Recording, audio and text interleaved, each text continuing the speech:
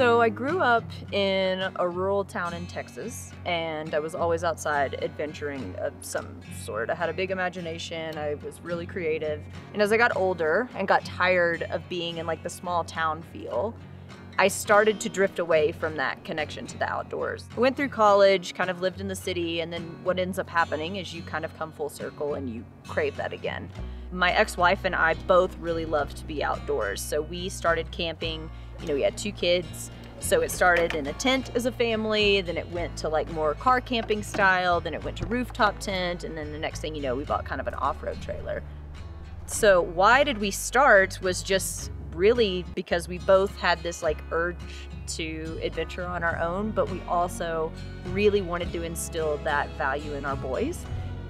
Being outdoors to me is like the single greatest gift that any of us can have. There is nothing for me personally more relaxing than getting out and just disconnecting. I'm a person that is absolutely terrible at relaxing. You take me on a fancy beach vacation or something, it's not fun to me. But this is one of the only areas where I feel that I truly disconnect. I can be fully immersed in like an area and a space and an environment that I love. And also as a creative individual, it's mega inspiring for me. And I'll even find that my creative, kind of juices stop flowing if I get in too much of a rut or if I spend too much time in the city. And so it really put an emphasis and a priority on travel and kind of seeking some sort of adventure, seeking new environments. So I am the creative director currently for a adventure trailer company called Tax Outdoors. But on my own still, I do a lot of creation. Photography is the most natural thing to me. It's such a wonderful outlet.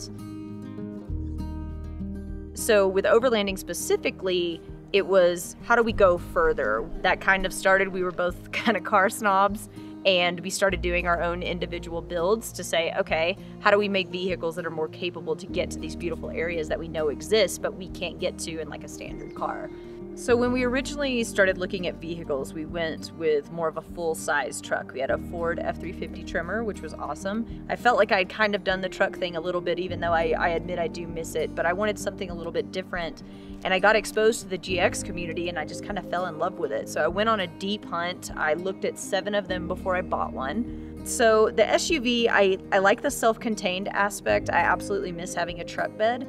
But it's been a fun journey to figure out different configurations. Do you want to go with drawers? Do you want to do like a specific system in the back that holds X, Y, and Z? Pushing yourself outside of those comfort zones really have such a huge payoff. Like I mentioned, I had a lot of anxiety around like drive days, long drive days, and we're pulling the trailer, and I felt like I was always trying to think 12 steps ahead, just not a couple. When you think about it too much, it really sucks all the fun out of it. And I think a lot of people crave to experience what the great outdoors has, experience like what it's like to be somewhere beautiful like this instead of just like a state or a national park. And they're scared because they don't know where to start. They're scared because there's so many unknowns. And I was one of those people. I wasn't really afraid to just get out and do it, and I was already interested in what the community had to offer. But kind of putting the money where my mouth is and getting out there and actually doing it was a whole different thing. So I do have to credit my ex-wife a lot with that, because she pushed me to stop being so nervous and get past it and quit selling myself short and in turn the family short of experiences because I just let it get to me so much. So that's been a really big journey for me, but it's been the most substantial one, I would say, probably in my adult life. And I'm so grateful that I even had the opportunity to travel in the first place, but I just can't wait to just keep going farther and seeing what else is out there. I think that leave no trace is the obvious answer, right? But also, I think you have to be conscious of kind of the terrain that you're going into and respect it in a different way. Meaning, like, if something is recently washed out, me trying to bomb through the mud and make the road worse is not going to be helpful for the next people that want to enjoy it. I want these places to exist when my boys get old enough to go out and start adventuring on their own. This is what I want them to see. This is what I want them to feel. I think what's interesting is that a lot of people make this assumption, and it's not entirely wrong, that overlanding is just kind of a boys' club. And I think from the outside it really is like that. But there are a lot of women in the space. There are a lot of you know, ladies out here doing this on their own, and they're just not either vocal about it, or they're not even looking for that kind of attention. This is naturally just their lifestyle.